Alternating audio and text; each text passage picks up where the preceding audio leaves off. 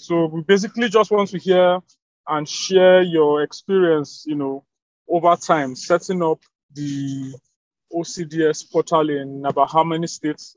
Is it up to 10? No. Okay. We've worked with about 6 states thereabout. Oh yeah, 6. Wow.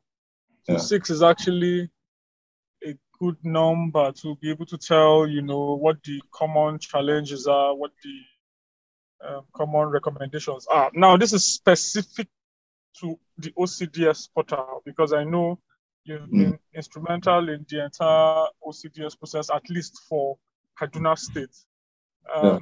The setting up of the PPA is more like a government initiative. But I know you've worked with OCP to ensure that these portals are integrated in the whole public procurement setup. So again, just your experience, working with these 6 states, setting up the OCDS portal, how would you say it has been over time? That's an interesting question, but I'll say above everything, I would just say that it has been a learning experience for me and for the organization as well.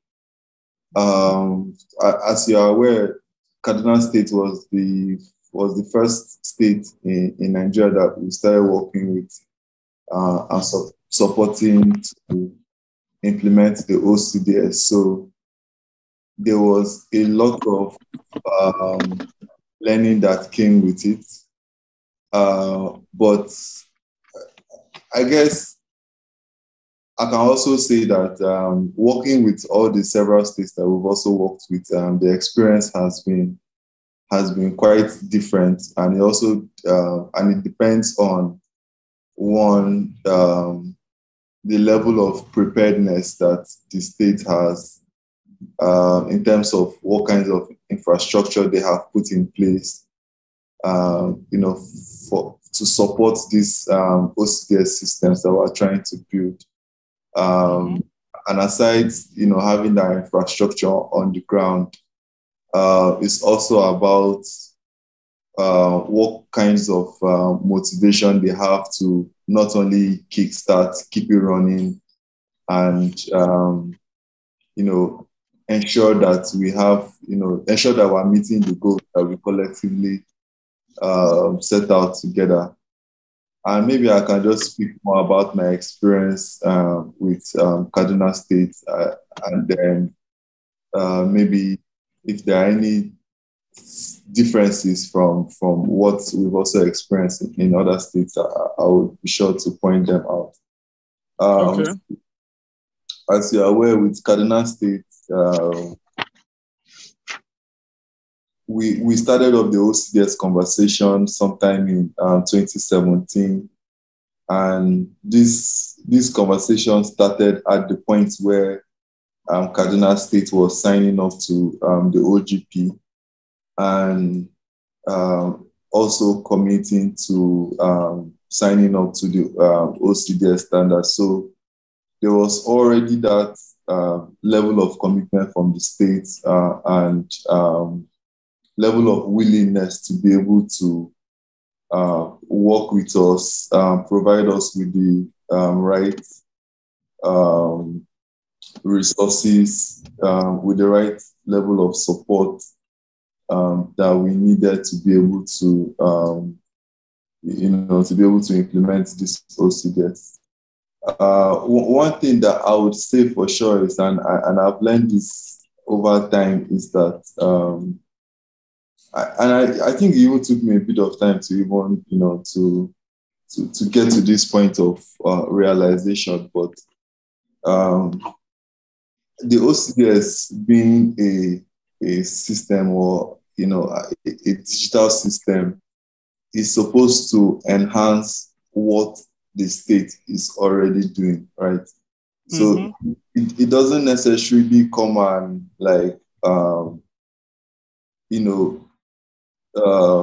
what would I say? It doesn't necessarily come and act as that change agent that you would expect it to be.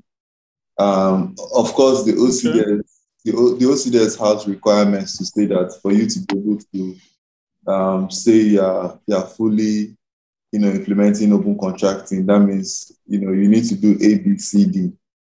But then again, the OCDS is about publishing contracting data, right? So it's sort of like a byproduct of the public procurement process.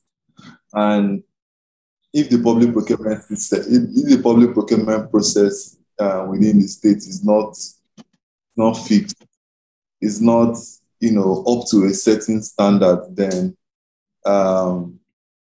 it's going to make it quite difficult to implement open contracting. And even if you do, you might still find it difficult to be able to reap some of the benefits of open contracting as we understand it to be.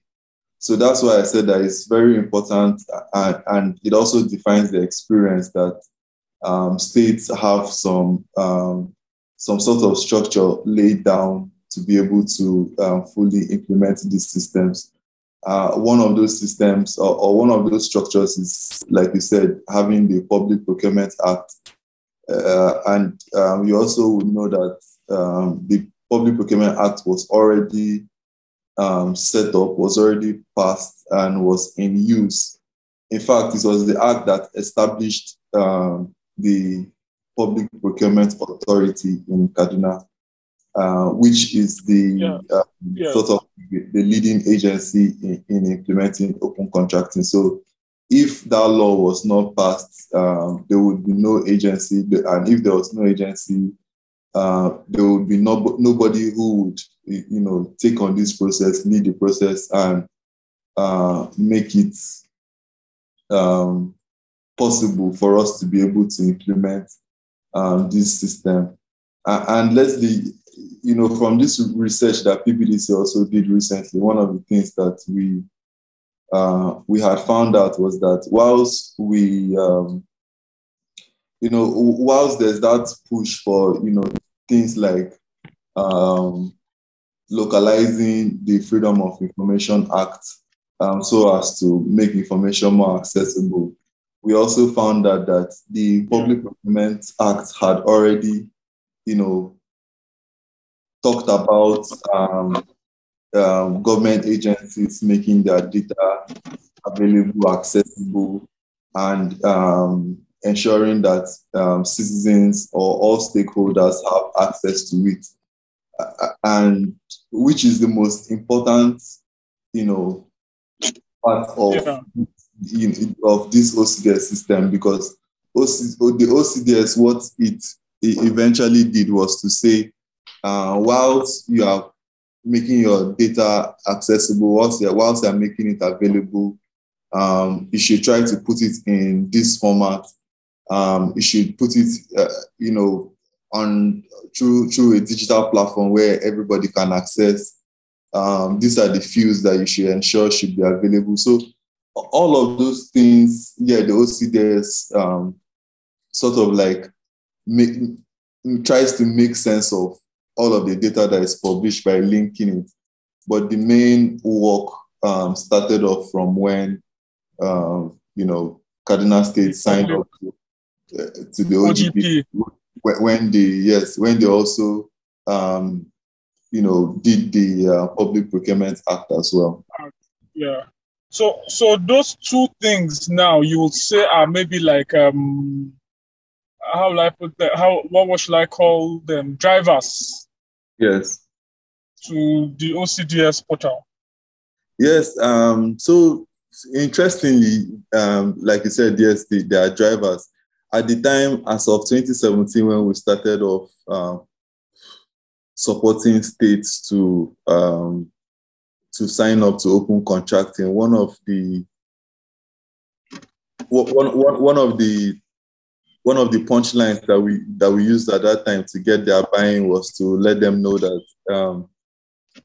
first of all, we at PPDC were providing the service at no cost, and also it sort of like it meets with the open government partnership commitments that the state had signed up to. Yes. But more recently, we found out that as an offshoot of the OGP, which World Bank is one of the major stakeholders, they began to think about ways that they can ensure that more people are not only signing up to the OGP, but meeting up with with this commitment. And that's when they came up with the SIFTAS program. I'm trying to what it fully stands for, SFTAS, TAS. State and Fiscal Transparency, Accountability and Sustainability Program, yes. Thank you. So, and what this program essentially did was to begin to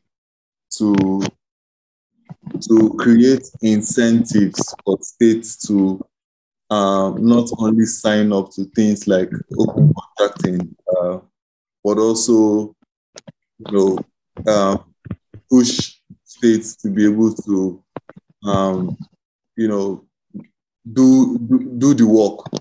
So, which in essence is publishing data on the portals, ensuring that data is available on the portal, especially within the pilot sectors that the program had mapped out, which were health, education, and works. So yes. This also SIFTAS has been in the works for, I think they are in their 4th year now, and this has also become a very critical driver because the incentives for implementing open contracting and other parts of this program were, being able to access funds from the World Bank, funds which are more like grants, where they give to the state to implement projects, and not like loans where they have to pay back. So states knowing that those kinds of monies were available, this then became one of the major drivers for implementing open contracting. And not to say that other states have not also been trying to implement this open contracting, for the reasons of trying to be more open and be more accountable as well. But this has also, the SIFTAS has been a very critical player in ensuring that states are signing up and publishing data on the OCDS portals. Which I think was going to take me to my next point, but it seemed like you had already started touching on it. Now, you said you were letting the states, at least the ones you have worked with, understand that this was without charge. It was FOC, free of charge. Yeah. So how come not every state is jumping on that offer? Have you been able to approach every state, or are you working to select particular states? Like, I would say for something that's interesting and something that is adding to one of the SIFTAS DLI, I would have assumed that every state should be jumping on the offer. So what has been your experience trying to get states to jump on the offer? Yeah, so what I will say is that I'll start off by saying that, first of all, we know that Nigeria has a culture of secrecy, which started a long time ago, right from when we regained our democracy.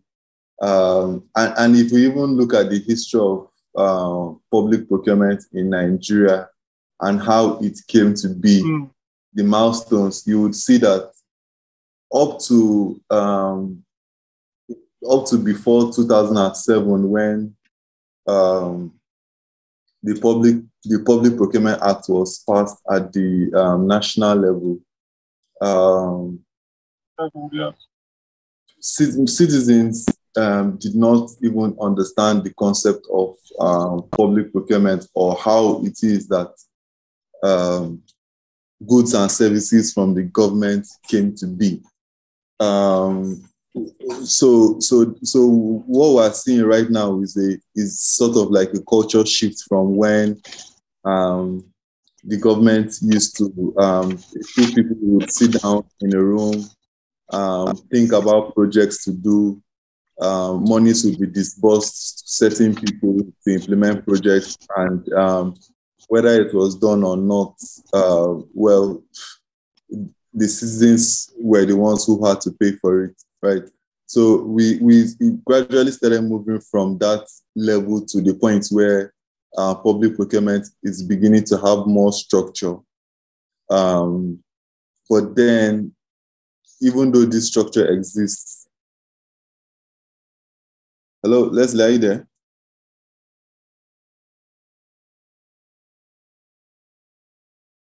Yes, I'm here. I was disconnected for some seconds, but I'm back. Oh, can you okay. hear me? Yes, I can hear you. Oh, yeah. Yeah, I'm actually back. Just disconnected and reconnected. Okay. So I was just saying that even though this culture shift is in existence, yes, we have also seen, and this is research based, that the private sector are more accustomed to an informal method of public procurement, where they gain access to contracts through different forms of bribery and corruption that involves civil servants, involve executives at the MDA level, and up to high levels of the government. And because of that level of indictment, people who are within these circles are likely not to want to have certain information, especially contracting information, made available, because this would then become evidence, or become what people can use to take action against them. So because of that, and because up till now we still have that kind of system of procurement still happening in Nigeria, it has become, it's quite difficult for government to be able to easily put out contracting information, knowing fully well of all the bribery and corruption that is happening within this contracting space. So that is why you would see that even though PPDC is providing this service free of charge, and even though there are also incentives from the World Bank, from technical support, these grants and all of that available, states are still not willing to sign up, because a lot of them, when they compare what they could potentially be gaining from carrying out shady deals, and also from hiding their their acts, they would rather not have that information made available, even though some of these incentives exist. So it means the incentives they are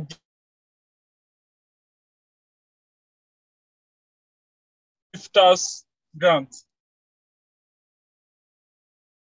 Hello, Leslie. I think I lost you for a sec. Okay, I was asking. I said, is it possible to say? Is it okay to say that maybe why most of these government authorities are not jumping on your offer, and that's offering the OCDS portal free of charge? Is it okay to say that what they are getting from their act whatever systems they are using now is not up to what they will gain from the SIFTAS grant?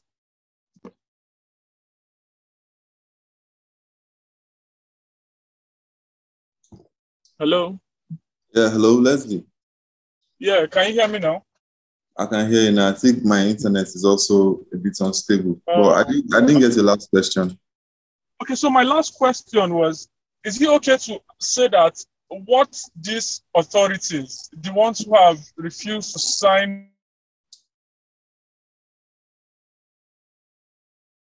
into now, is it okay to say that the SIFTAS grant will not give them as much as what they are getting from their act? Because like you said, look at it from two ways. If you adopt the OCDS portal, it is a plus to the World Bank SIFTAS program. But some states would prefer not to adopt the OCDS portal and stick to the old ways of doing things. So it means they're actually getting more from the old way of doing things than they would from the SIFTAS grant.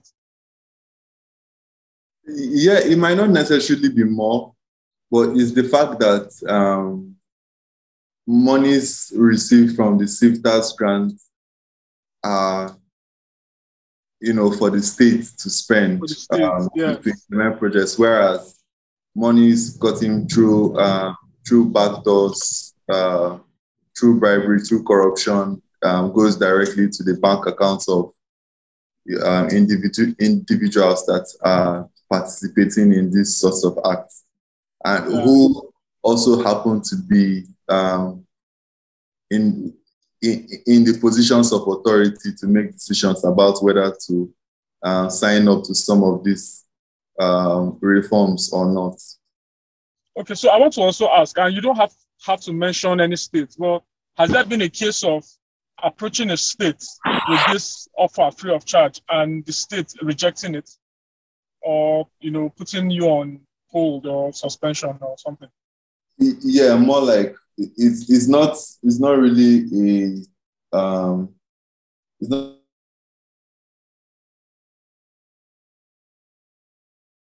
Hello? not really a thing of rejection, frustrate the process. Okay. For instance, there was a state that we started off with, because how the process would usually do is to first of all get talking to people within the state, introduce the OCDS, introduce the entire concept, showcase what we have done in other states or with other government agencies. And then we'll work together to put together a work plan and sort of just draw out the goals that we want to achieve, when we want to achieve all of that. And once we have an agreement, we'll usually sign an MOU, or at least sign an agreement to say that these are the working conditions. So there's a state where we had gotten to the level where we signed an agreement, and then it was just a matter of,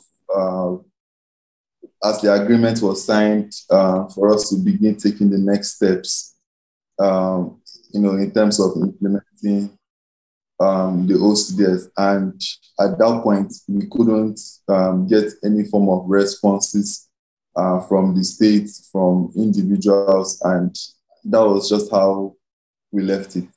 So so it's not them outrightly saying, "Oh no, we're not interested in this," but they would then say, "Yeah, we might be interested. We'll get back to you." Sort of like when you are applying for a job and the employer doesn't really find interest in you. Yeah, and doesn't want to come out to just tell you, exactly. Complain that. Yeah. But again, just, we have a couple of people who have joined, and I'm happy to have everyone on the call. Like I said, the recording will be widely shared. So in case you have missed anything, I think you can always go back to the recording and hear what we had talked about. But what exactly do you offer these states, these 6 states that you are working with now? Just so that we know, when you say, you showcase the work you have done with other states to maybe prospecting states, what exactly do you show them, or what exactly have you done with the states, for example, Kaduna, that you have worked with in time past and you are still working with? What service do you exactly offer? Okay, so like I mentioned earlier, when we talk about implementing open contracting, it's basically saying that a state or a government institution is deciding to openly share contracting information, to citizens or to stakeholders. So that would mean, first of all, developing a central system where contracting information from the planning stage up until the point of implementation is published, ensuring that there is a system within within these government agencies to be able to collect this data. Leslie, as you'll be aware, a lot of government agencies in Nigeria, up until recently, have been practicing the manual method of procurement, where everything is done on paper and filed and kept in a locker somewhere. And now open contracting is a digital system. So we essentially work with these states to, first of all, collect this data that they have from the past, convert it to soft copies, upload on the open contracting portal.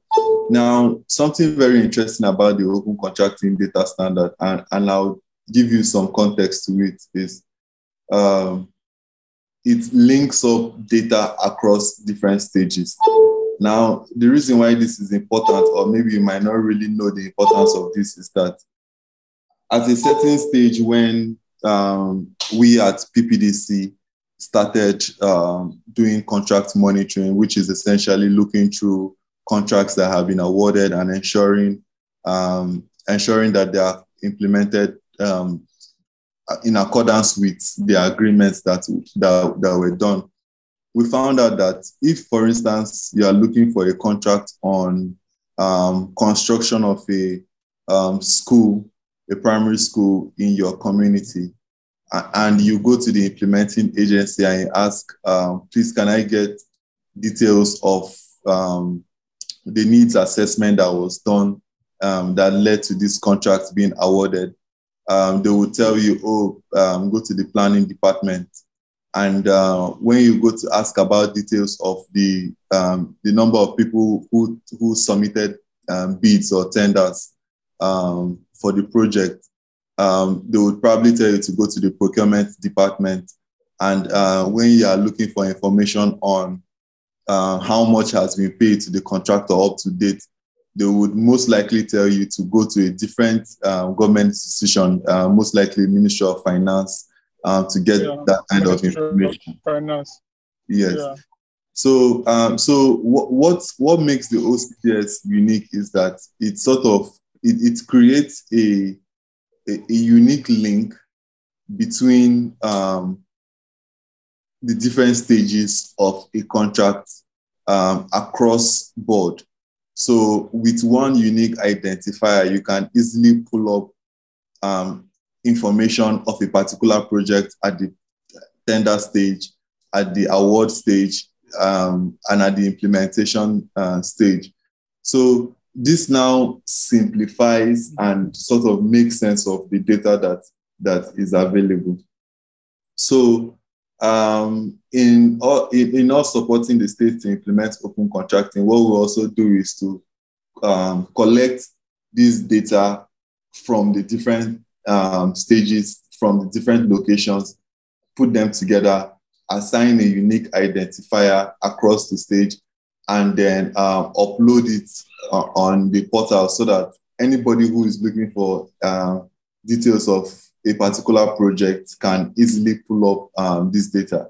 And what we also do is to create access points at the different ministries, departments, and agencies, different bodies of government, so that at each and everybody's convenience, they can continue to upload data as the procurement goes. So it's not just about waiting to the final stage where all the procurement has been carried out, all the stages have been completed before the project is uploaded. But with this open contracting data standard, as soon as, because a project at its inception is given a unique identifier, whatever actions happen as a part of that process is easily linked to this unique identifier, and any user from anywhere can easily pull up any data that is related to that particular project. So our work usually entails, first of all, training the staff of the government agencies, because open contracting is a fairly new concept. Training them on the concept of open contracting, training them on the data standard itself, because the data standard is an international standard that was created by stakeholders from different countries. So some things that exist in the standard might not necessarily be the same as what we have at the Nigerian or the subnational context. So it is also our duty to sort of localize those fields, localize the standard in a way that suits the procurement system of what the state or what the government is practicing. So we do that, and we usually are responsible, because of our technical expertise. We usually develop this online system by, we develop a front end where citizens can access the data. We also develop a back end where people from the government side can upload this data. And once we do that, we do trainings for both state and non-state actors. And then a lot of times after we have handed over these systems to the government, we also take on the duty of providing sort of like a light support or post-deployment support to the state, where at points where they have issues, where there are things that they don't understand, we come in, try to figure it out, try to support them. And then sometimes when those states do not yet have the technical expertise to be able to update the system, and the system needs to be updated, they usually would request for us to come and support. So that's typically what our services entails. Okay, so you build this platform from scratch. It's not like there's a template that you just adopt and fill in this details. You build it yourself from scratch.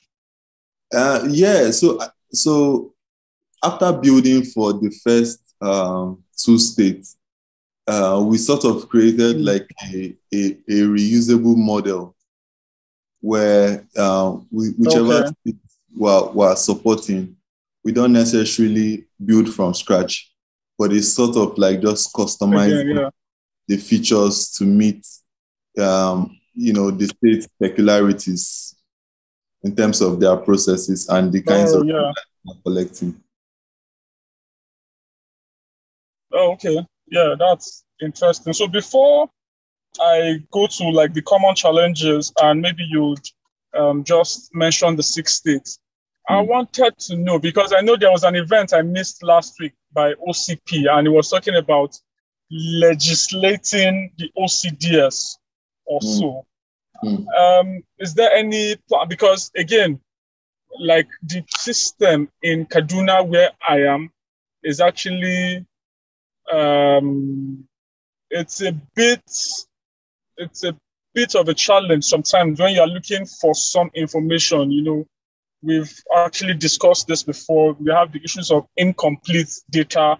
In fact, there was a spreadsheet I downloaded recently and I shared with a couple of guys, we're in the meeting, and I called them and said, hey, come and see, what do you think should be done with this person? Someone uploaded a blank Excel spreadsheet on, I think, the e-procurement or the Kaduna State portal that was linked to the OCDS. Blank. When I mean blank, it was blank, nothing. We looked at it. I think there were like 3 sheets open and they were all blank.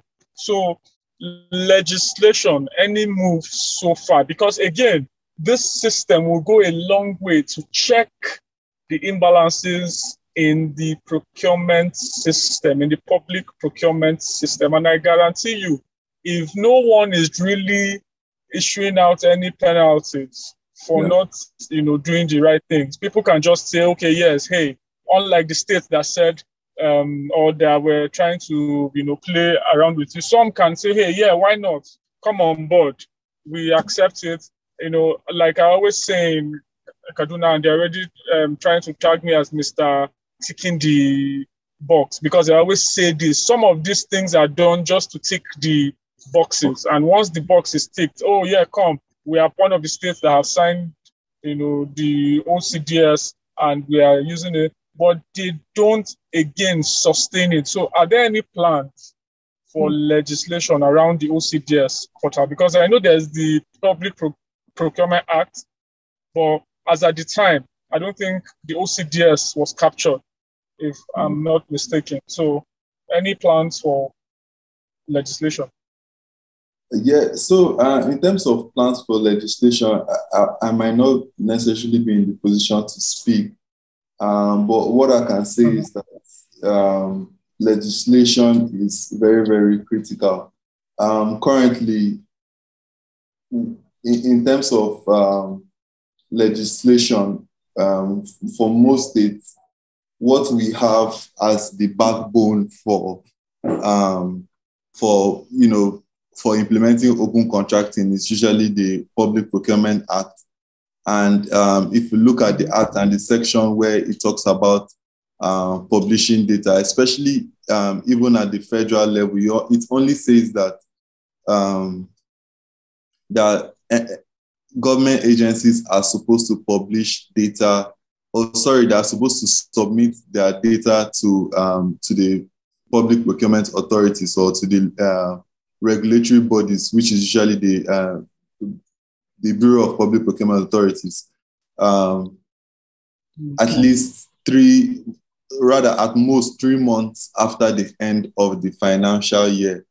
And then it also says that government institutions are supposed to keep physical and digital copies of all aspects of procurement for a period of at least 10 years after the procurement has happened.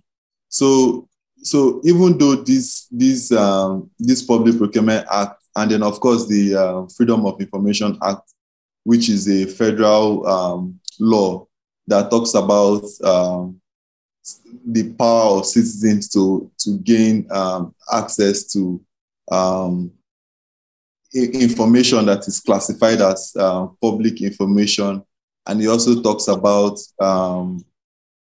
government bodies proactively putting out that information, and it gives in details some of the information that is considered as public information, and the number of days or the structure in which the information should be made available, right? So these laws definitely support open contracting. But then again, just like the way I've said it, they are a bit vague in terms of how it mandates government agencies to put out information. For instance, the open contracting, like I said earlier, the open contracting data standard covers procurement, the entire chain from the beginning to the ending. and defines the fields that make up this that make up this open contracting data. Now, because this existing legislature do not necessarily mandate government agencies to say you must put out ABCD information, you must put it out as soon as possible, and all of that. It then sort of leaves room for government agencies to be able to pick and choose what kinds of data they are putting out. And just like you said, they do this to meet sometimes the minimum standards to either meet transparency or the minimum standards to meet some of the commitments that the states have signed up to. And that's why you can go on these portals and see that the quality of the data that is put out there is very poor because of the format the data is put out in, the gaps that exist in the data to the point that users cannot make sense of it. So, like I said, exactly. Open contracting is still sort of like a new field. Stakeholders are learning, governments are learning from the process, users of the data are learning from the process. And one of the learnings that are coming out is the fact that the data that is available now is not enough. And the only way to ensure that governments improve their thresholds for publishing of data is by making amendments to available laws or developing new laws that ensure that that spells out which data should be made available, how it should be made available, and all of that.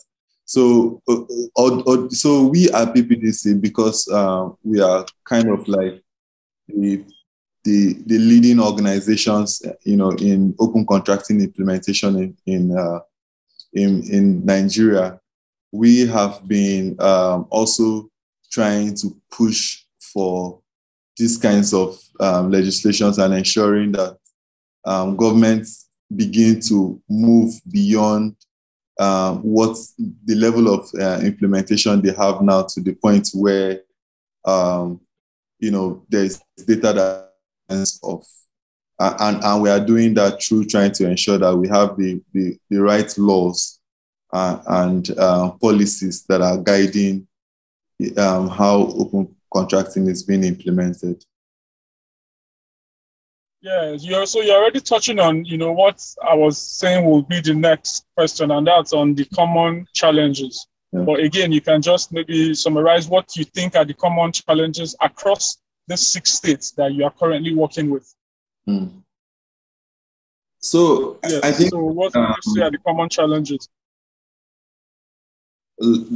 I think one of the places where we always use as a starting point is political will, and which is essentially the politicians or members of the government at the high level buying into some of these commitments, or wanting to ensure that they are implementing some of these reforms. But more recently, we've begun to see that aside from having commitment at that from the political class and at that high level, there is also a challenge of getting commitment at a more primary and secondary level. Talking about the civil servants whose duty on a day-to-day basis it is to make this data available. And this can also be traced to,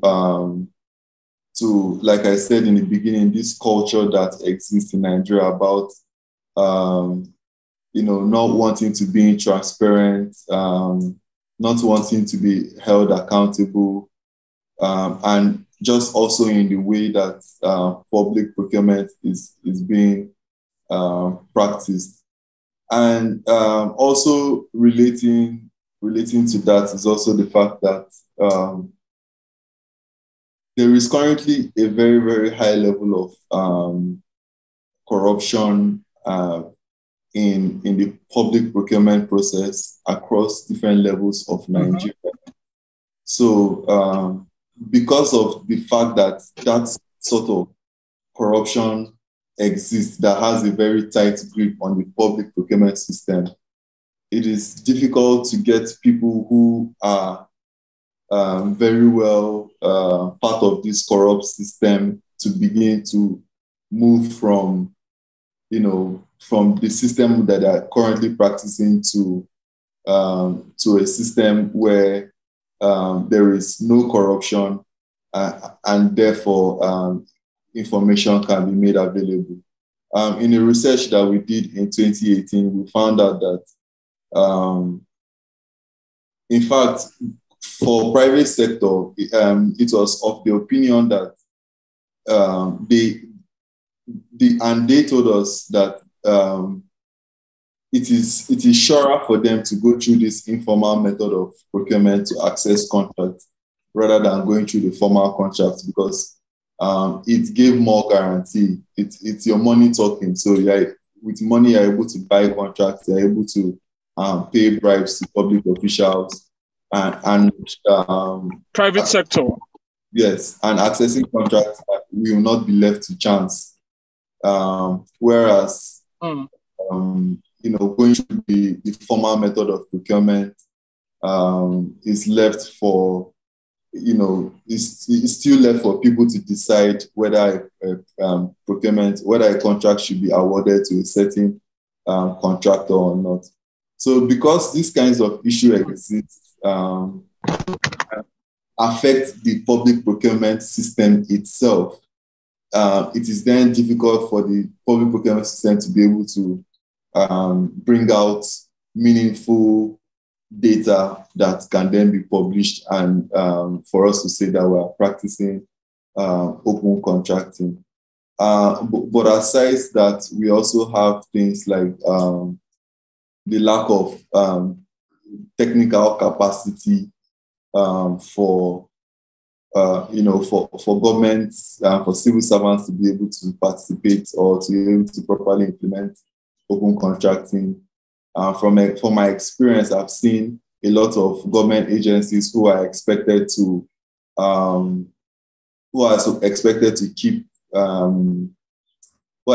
keep digital copies of procurement data, who do not have computers within those government agencies. They do not have reliable internet. They do not have even the skill set to be able to make use of computers or to be able to make use of these systems to publish data on the open contracting system. So I think there is a lot of work that we see that needs to be done.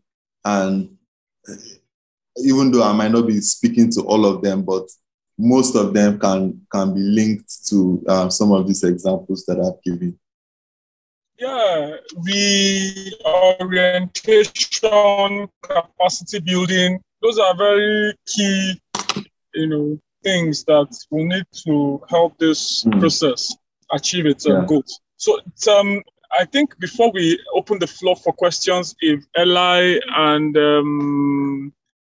SCN have any questions, can you do us the favor of mentioning the 6 states that you are currently working with? I know Kaduna, my state, is actually one of them.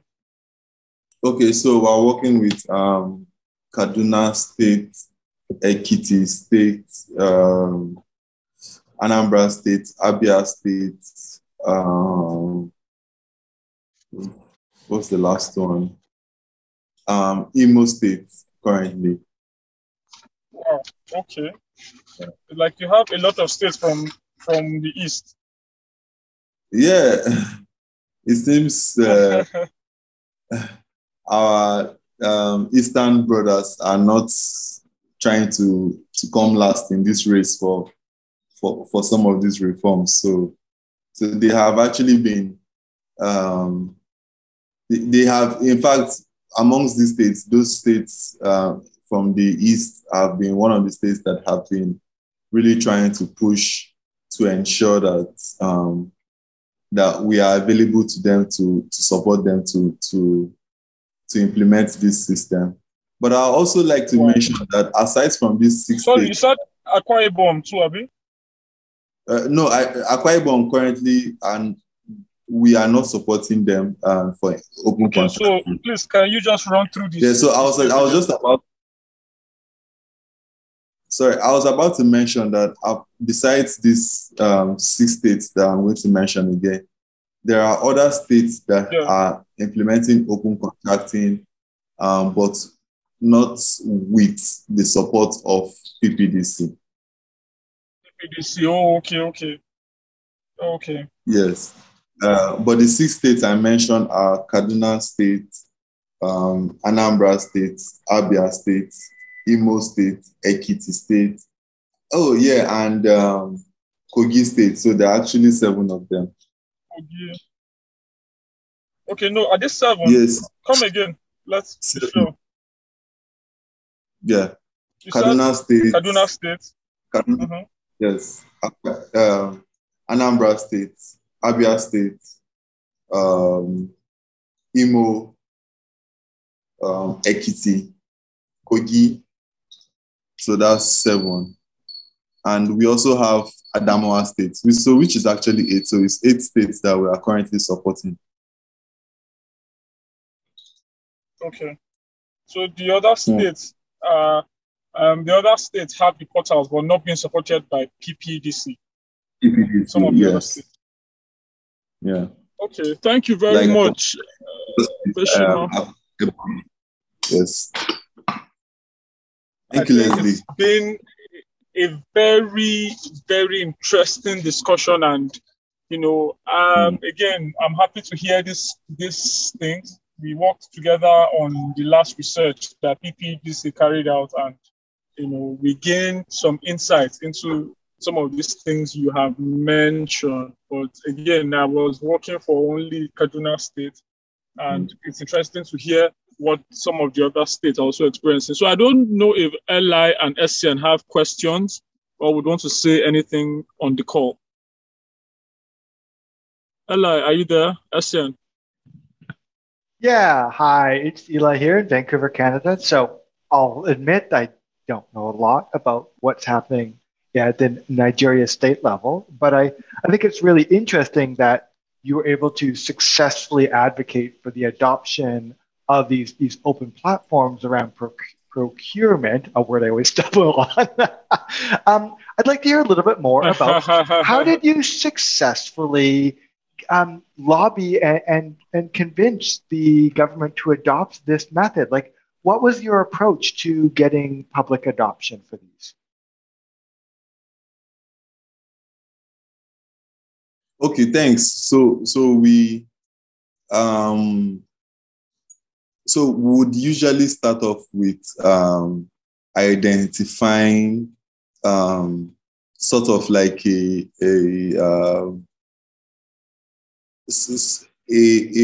prominent, for either prominent politician or prominent civil servant who we thought that was first of all already doing work around the kinds of things that we wanted to achieve. And then we would also map out the kinds of influence that they have to be able to, push for some of these things. So then we would approach them, talk to them, and from there, once we're able to get their buy-in, we sort of just use them through that process of trying to gain access to other prominent politicians or other prominent members of the government.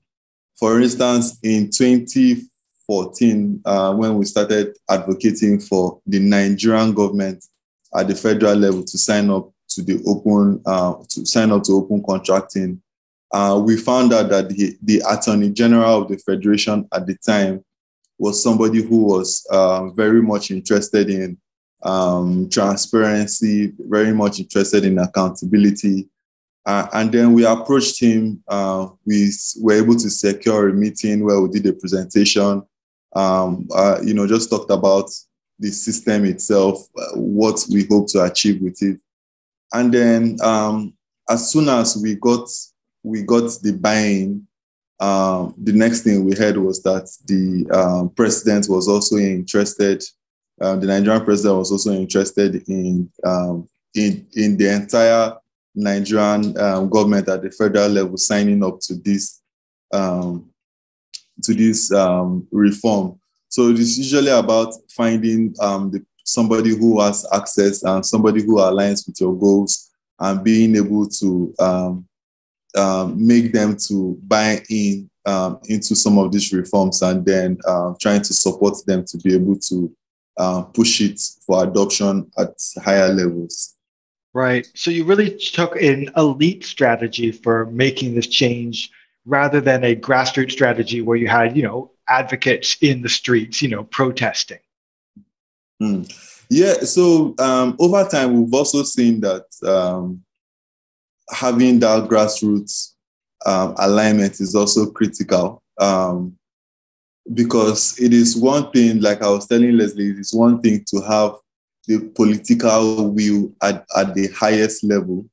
There is another thing to get buy-in at the low levels and the medium levels. So we kind of take like a mixed approach where we are first of all trying to get that buy-in at that high level, and then we begin to also source for buy-in at the grassroots level. So this is sort of like creating, supporting the supply side, but also creating demand from the grassroots level. So it's sort of like a mixed approach.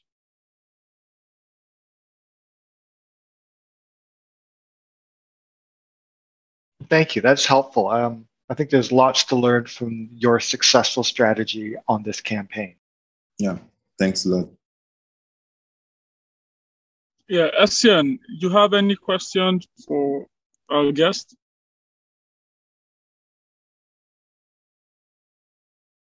Okay, maybe Essian is not close.